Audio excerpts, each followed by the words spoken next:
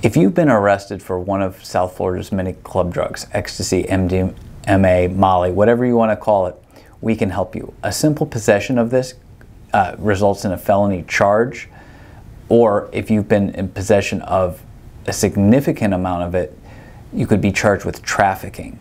And with trafficking, you have mandatory minimum sentencing, and that could mean years in prison. Now, take the experience and guidance of our firm. We've been handling cases like this for over 20 years. We can work to get the best defense, whether it's a constitutional defense or possibly a good plea offer. We can help you. Give us a call today.